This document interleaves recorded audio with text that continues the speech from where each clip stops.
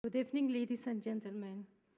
I would like to thank International Medical Corps for honoring me with the Founders Award on behalf of all health professionals in the field. And you have added another brick in building of my confidence and the belief that I do make a difference in helping women and children. When I went to Pakistan in 1993 as a refugee from Afghanistan, I had lost hope of a better future for myself and my country. I had lost my father in rocket attack, my home, and my job. I was a doctor, but with no confidence in my ability as a person and as a professional.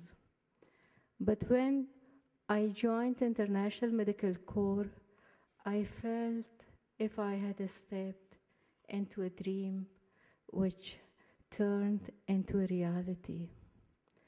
We were a small group of 5 Afghan female physicians who first benefited from International Medical Corps trainings in Pakistan.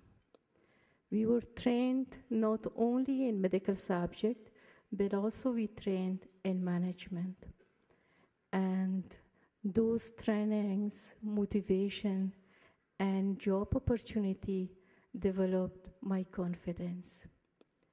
International Medical Corps revived my confidence, my feeling for the humanity, and the belief that I do make a difference, however small.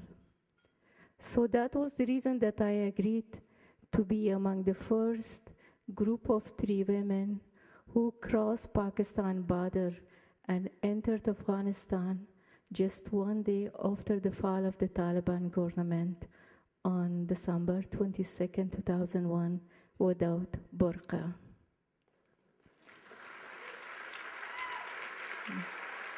Thank you. I was promoted to master trainer, health team leader, medical coordinator, and finally medical director with full confidence in my ability as a person, as a professional, and as a woman. Not only me, but women from Afghan refugee camps also benefited from International Medical Corps trainings.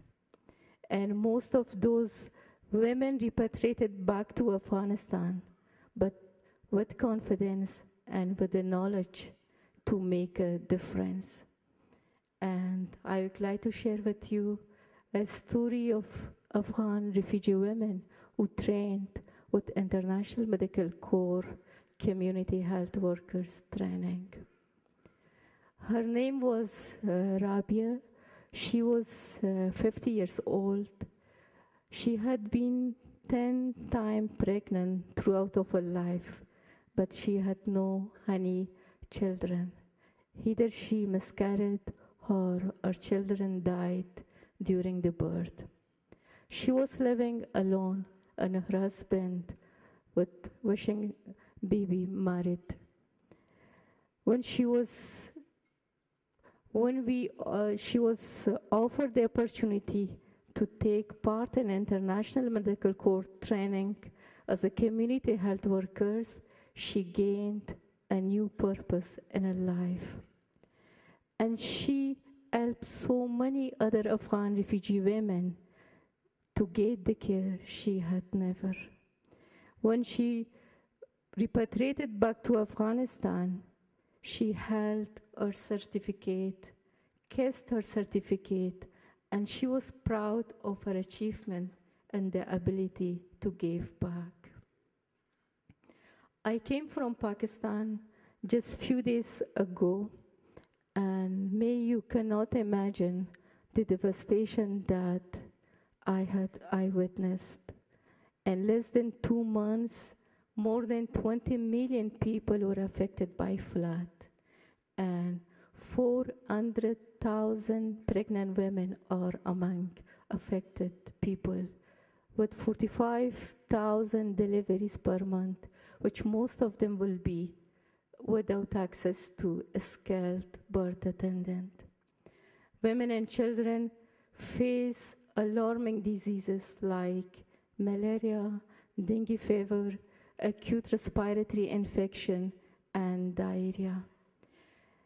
In less than 2 months, 10 polio cases were confirmed in affected area.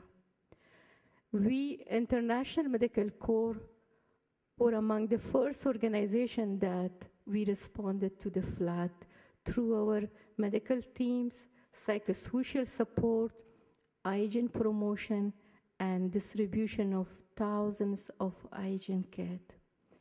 And we treated more than 200,000 women and children, and also we saved the life of 3,400 children through our diarrheal treatment center.